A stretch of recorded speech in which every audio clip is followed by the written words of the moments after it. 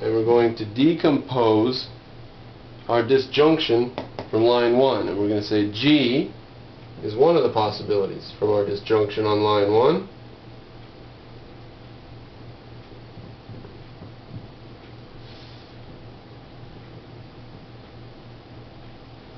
And we're going to say our other possibility is H or I. Oh, by the way, we could tick these off as we go just so we know we've worked on them, but whatever. So line G has ended in all atomic sentences all the way down, and we can see just on line 10 there's a not G and G, so we know there's a contradiction there, and that line is done. So let's go down to line 12 and decompose that into H and I. So that's line 11, disjunction decomposition. So we have H. We trace it up through the tree and we find not H. Contradiction. I. Not I. Contradiction. So we have 3 failed assignments. No, and we've decomposed it entirely. There's nothing else to look at. This has been totally decomposed, and we can see that there are contradictions in every single truth value assignment.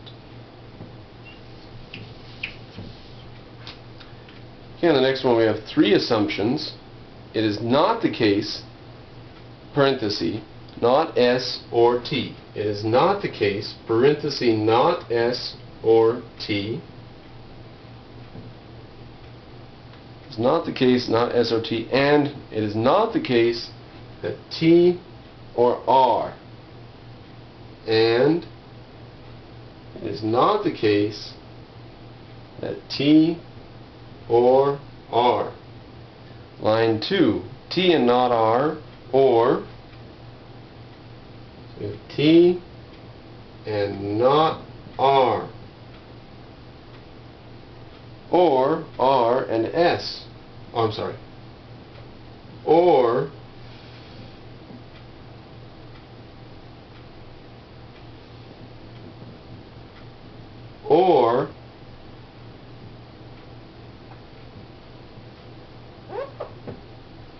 okay. Line 3, not R, or S and not T. Not R, or S and not T. Line 4 is going to be our first set of work. So there's our assumptions on the board, and we're going to try, of course, to reduce this all to atomic sentences. So the first step we're going to do is we're going to go to line 1 and decompose our ampersand. We're going to get this term, negative, parenthesis, negative S or T, line 1, ampersand decomposition. We're also going to get this on the next line, negative T or R, line 1, ampersand decomposition. Then on line 6, we're going to get from line 4 our negated disjunction decomposition. We're going to go not S. Now, I'll just note here, which is probably obvious, that it doesn't matter what order you do the steps in. It's going to come out, you're going to get the same results. So if you did this, you stopped the camera and you went ahead and did this as best you could, and then you watched me do it through the steps, you might come out with things in a different order, but you'd have ultimately the same results, because it's not possible to get different results if you're using the rules correctly.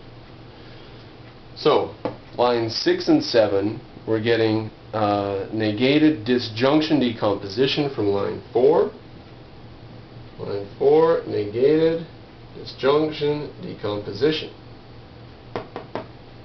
And if you look at your rule sheet, you'll see that a negative over a disjunction turns into a negative sign over each of those atomic sentences. Now on line 8, we are going to say line 8 and 9, we're going to see from line 5 our negated disjunction, not T and not R. Not T and not R. And that's from line 5. Negated decomposition, negated disjunction decomposition. And line 10. Going to find S. From line 6, of course,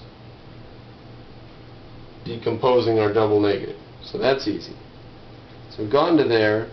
Now, we've closed sentence number 1 off by decomposing it here in lines 4 and 5.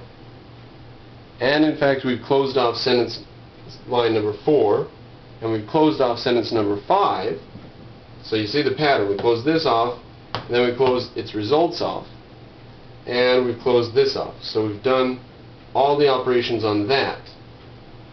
Now we're going to decompose. We're going to go to line 2 and decompose the next step. So for line 11, we'll skip down just a little ways, and we go like this.